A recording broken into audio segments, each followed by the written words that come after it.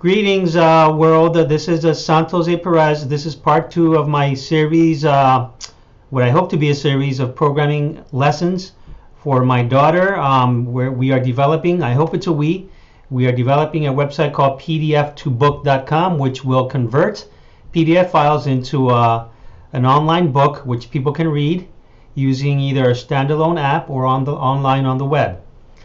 Now, Mamita is my daughter. I sent you a message today regarding Django, D-J-A-N-G-O. It's basically, as I told you, a series of programs for web development written in Python. We need not reinvent the wheel. The Django has a series of programs which already have some functionality, which do certain things. And you can simply call the routines that are pre-programmed to do whatever you want. That's what the Django is. It's not a keyword for something that is inherently complex. It's simply a collection of routines written in Python for web development. Now, I have on this tab here, right here on the screen, a program that I found, which basically it's a Python script or a Python program which essentially takes or creates a PDF file, a very simple PDF file, writes the word or the string hello world period. You see it highlighted here to my left, right there. It creates a PDF file, writes hello world on the PDF file, and saves it as hello.pdf. Now, as I told you, I'm getting back into programming. It's been over 20 years since I did this. I would have been one of the best. 3.9 GPA at Rutgers, but that being said, I became a lawyer, so I have to live with that. Now, I tested the program on the command line prompt right here. Here it is. It works really well. I call Python pdf2book _1.py, and it runs really well. And I also used Visual Studio, which is a software package which is free and which you should download. I think I sent you a link.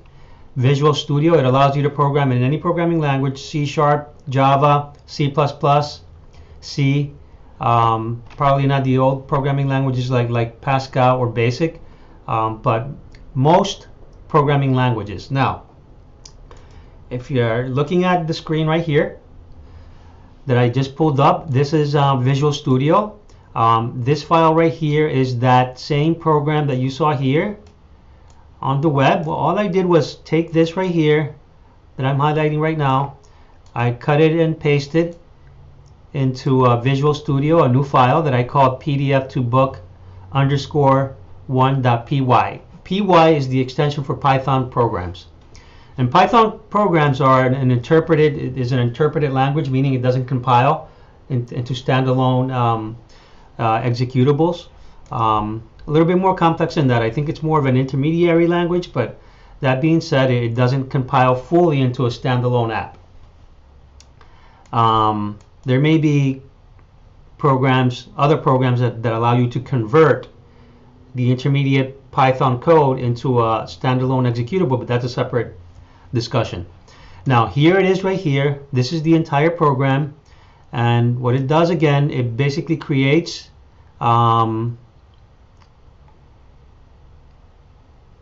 it basically draws the string, creates a file called hello.pdf, writes hello world into the file, into the PDF file, so that if you open up the file, the .pdf file, all you'll see is hello world. You can put anything. You can change it to hello Ashley, which is your name.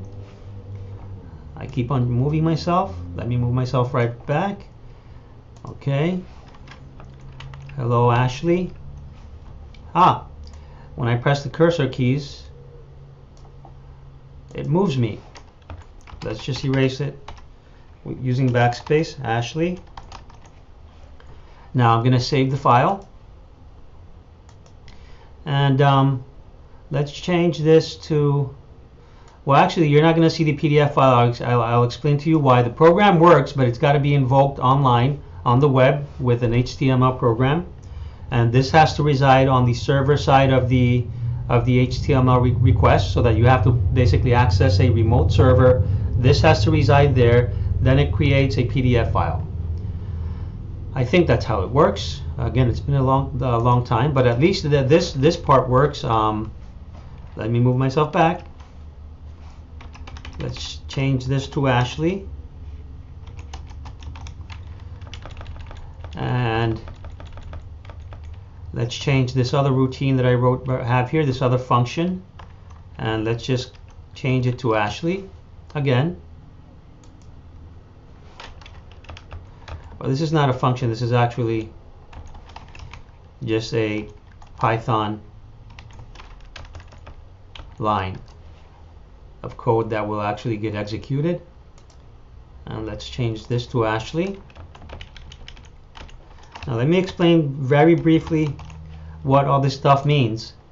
Def SumView basically creates a function which another Python program can call to basically create the hello.pdf file and write on the file hello Ashley. Here where it says def greet name, I created another function in Python which does something very simple. It prints hello plus name. Name is the parameter that you pass to the function when you call it, and then it writes good morning. Then below that function I have some code which will get executed automatically. I don't have to call a separate routine, or no other program has to call this routine separately, and it's going to print hello world Ashley. Here where it says greet Ashley, I'm going to write in fact greet Ashley function, so that you know that what I'm doing is calling the greet function that I defined right here. You see it here. I passed it as a parameter Ashley function, which is a string, and then it prints hello name, whatever you passed it, in this case Ashley function. Then it will say good morning. Let's say instead of good morning, let's just change this to greetings.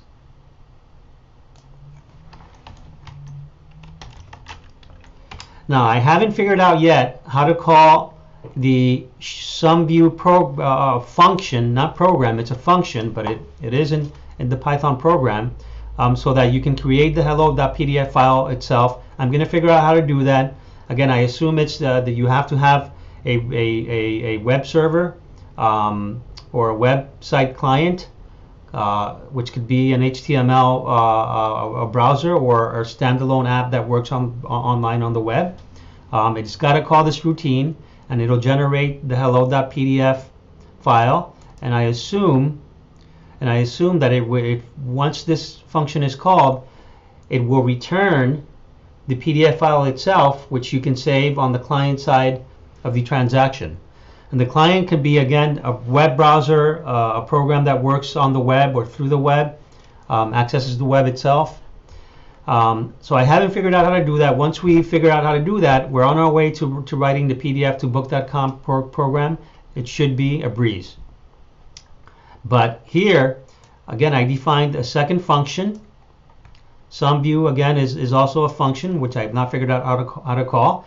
But here I defined an easy function, greet, and I explained that to you already. And then down here, I actually invoked the function with the string Ashley function. And that should work really well. Now let me just save this file. And let's run the program. Very easy. Run without debugging. And let's see what I got here. Oh, there it is. You see that at the bottom? Hello world Ashley. Hello Ashley function greetings. So what happened here is that our function SumView, I never called it, so it never printed. So you don't see the world.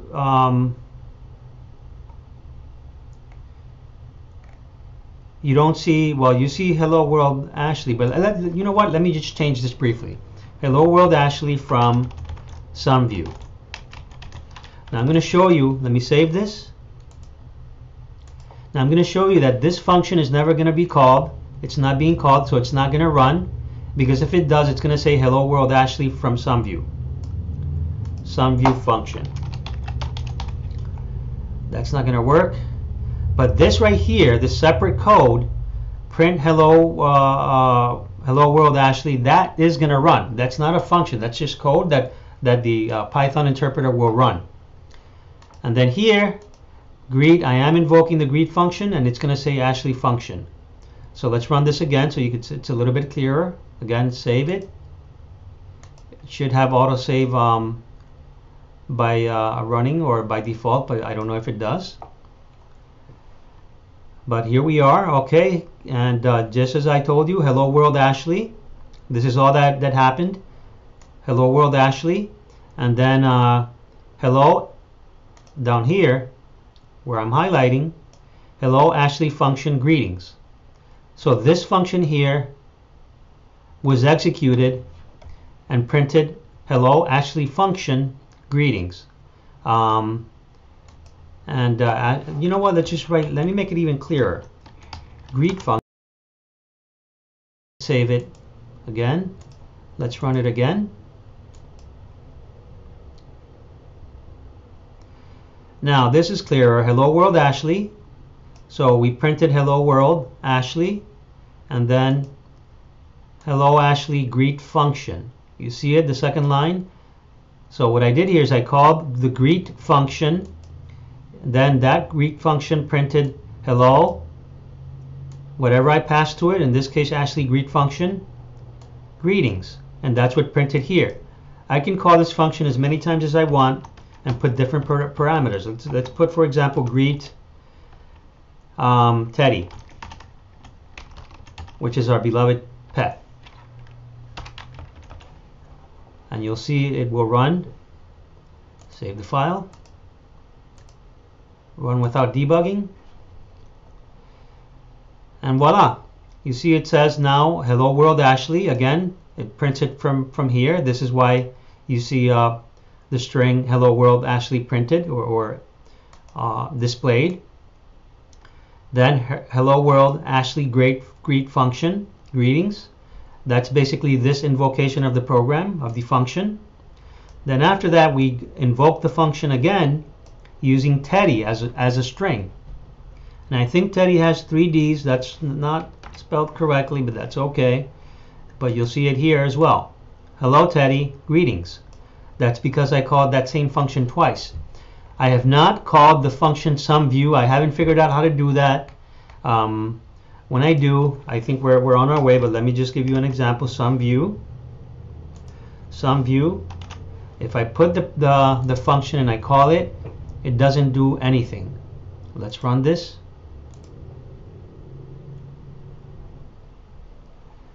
One required positional argument, request. Okay, so if you come over to the function definition, request, it's got a parameter called request. I don't know what that is. I need to figure this out. But let's just say that let's just call it PDF to book. That's the parameter that I'm passing. I don't know if it's got to be a string, a variable. But let's try this again. PDF to book is not defined. So okay. So I can't figure this out yet. I don't know what parameter to pass the function SumView. Once we figure that out, we're on our way. Let's try again. And yeah, it doesn't work. So I can't figure out how to call this function, but it's got to be called at some point in time. Now let me just try something else. You know what, I'm going to try something else. I'm going to try writing this entire program, not in a function,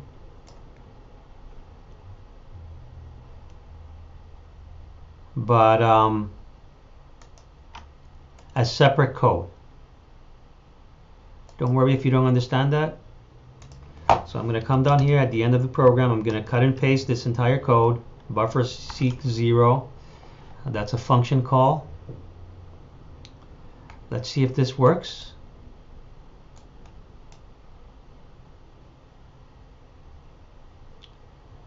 Buffer equals indentation error. Let's try this again.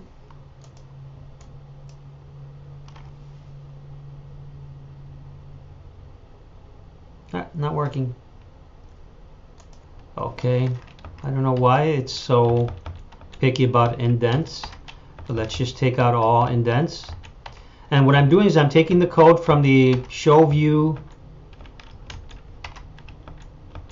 function and just putting it outside of a function to see if it runs, if we get something.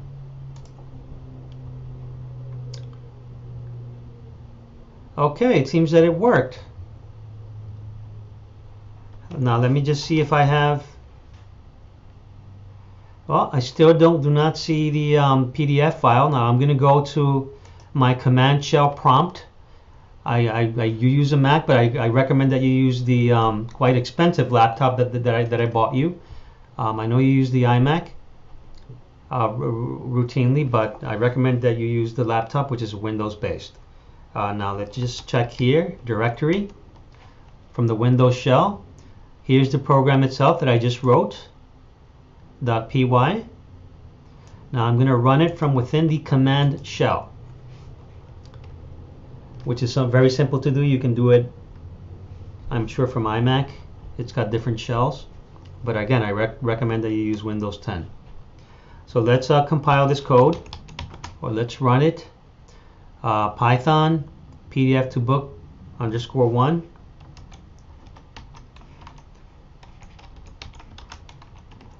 .py. And there it is. It worked. Hello Ashley. Hello world Ashley. Hello Ashley greet function. Hello Teddy greetings. Hello world Ashley from some view function. Well, it's not exactly from the function because I took the code from the function and I put it into the main body of the program. But let me see if we have a PDF file. Okay. I don't see a PDF file. Let me go to the documents folder. Maybe it's in there. It is not, so let's go back to the prior directory. So I need to figure out a couple of things. I'm just getting back into this. I will be a pro within 2 or 3 weeks. I guarantee it.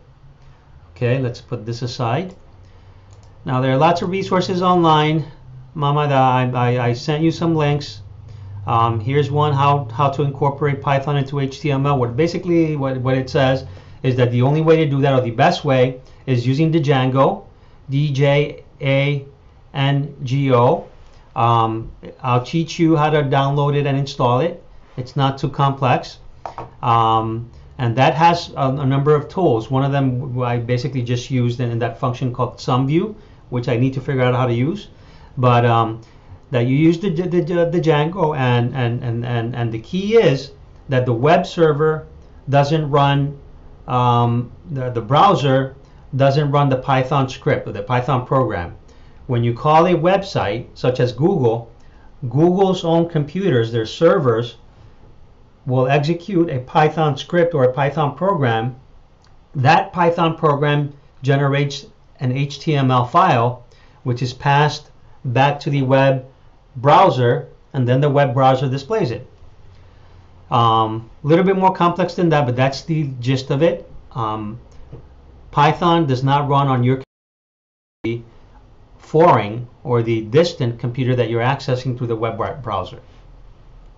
You can have your own website, obviously, like pdf2book.com, and what we'll do, we'll put Python scripts or programs into the web server. WordPress has a number of servers, or we can use GoDaddy servers, or I think we can use Amazon Web Services or Azure, as I told you previously in one of my numerous text messages. And I believe they have, they can host Python code that you can execute from your HTML program. You can call it. And we're going to do that with pdf2book.com. So Again, this is the program right here. I sent you the link. A lot of resources online.